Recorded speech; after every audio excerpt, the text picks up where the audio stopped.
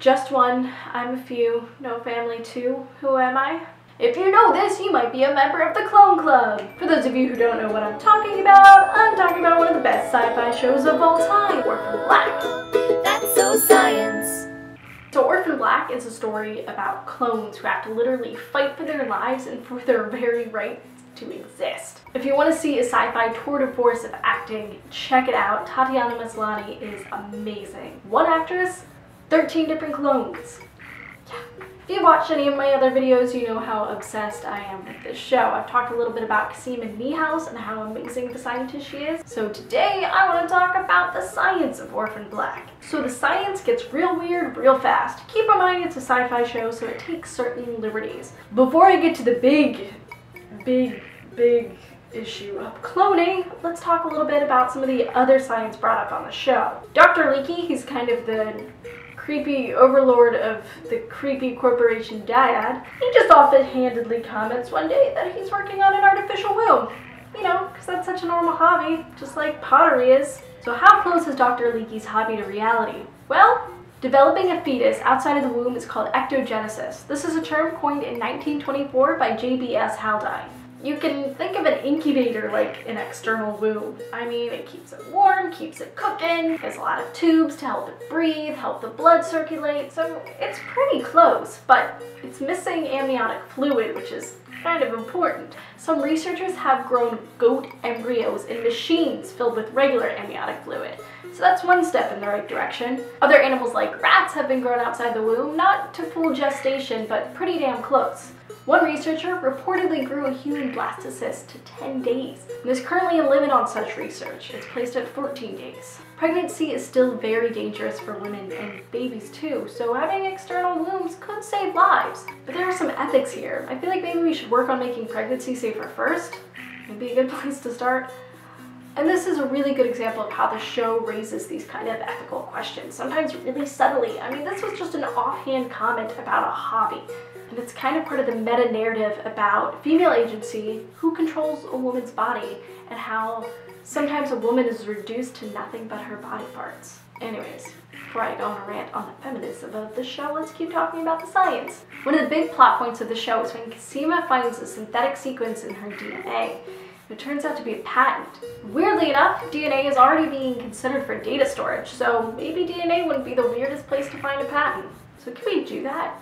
Can we edit a person's DNA? Well, yes. There's one technique called CRISPR. Scientists can create a nuclease, which is an enzyme that cuts DNA in a very specific place. Another sequence could then be inserted into the cell, in this case it would be a synthetic sequence, and as the DNA repairs itself, it takes base pairs from around it. In this case, it would grab the synthetic sequence and use that instead to heal itself. Weird, right?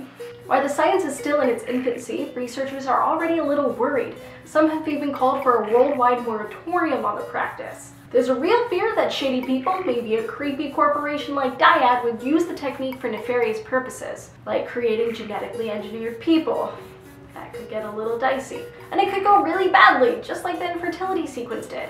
And that's one of the other fears about CRISPR and other gene editing techniques. We don't really know all the consequences of it. We know that genes sometimes control for more than one trait, so if we take out a gene or insert another gene, who knows what traits it could turn on and off and what kind of unintended consequences could happen.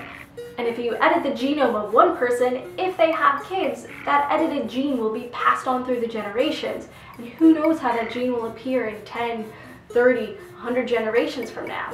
Or even in the case of Orphan Black, it seems like some sequences got a little weird in just one generation. Kira is the daughter of one of the clones, and she has the strange ability to heal herself very quickly. Whether that's an intentional sequence or an unintentional consequence, I don't know. We'll just have to tune into season 3 to find out. But what about scientifically? Could we do it? Maybe. We all know about Dolly the sheep. She was cloned back in 1996. Since Dolly, over 20 different species have been cloned. Well, basically scientists take an already existing egg and take out the DNA or the nucleus from that egg and take DNA or a nucleus from a somatic cell, and a somatic cell is any cell that's not a sperm or an egg, and they take the DNA or nucleus from that and insert it into the egg. That egg is then implanted into a surrogate so it develops. In the case of Orphan Black, that surrogate was Amelia. This process is called somatic cell nuclear transfer. And there does seem to be some health problems with clones, like Dolly died notoriously young. But of course scientists are working on this. In 2013, scientists from Japan cloned mice that lived a normal lifespan. So maybe this isn't far off for human cells. I mean, scientists have already cloned human cells, but there are limits. But mostly this process is used for therapeutic and research purposes. It's cloning cells, not necessarily building a person. So while the ethics of this are hotly debated, maybe we should just leave it to the sci-fi for now. So what do you think about the ethics of all this? About artificial wombs, human cloning, and how amazing is Orphan Black? Let me know down in the comments below. And please like this video, subscribe to my channel, and come find me on other places on the internet. I am on Twitter at Julia_SCI and on Tumblr. That's soscience.tumblr.com. I'm on the Instagram now. I still don't know how to use it. How to selfie? I take lots of pictures of me snuggling with cats. That's kind of cool. Is there another show you want me to science? You can tell me that too down in the comments below.